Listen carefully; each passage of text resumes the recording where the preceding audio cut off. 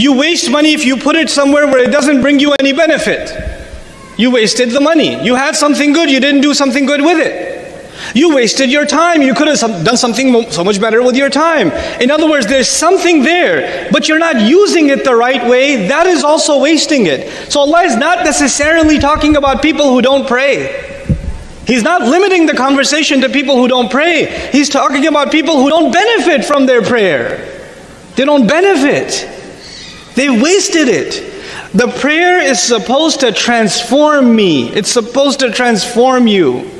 It's supposed to change something in us. Why is it supposed to change something in us?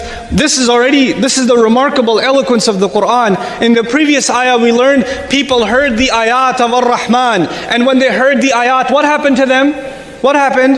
They fell into sajda. Tell me what happens in your salah. You stand and you listen to the ayat of Ar-Rahman. And what are the next phase in salah? What's the next phase in every rak'ah, the final phase? You fall into sajda.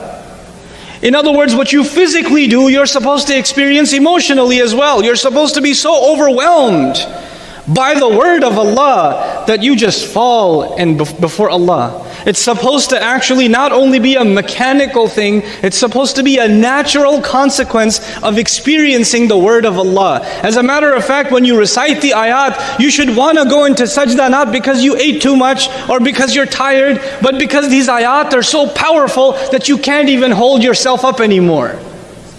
You can't even, your knees are wobbling because you're overwhelmed by Allah and you just want to fall.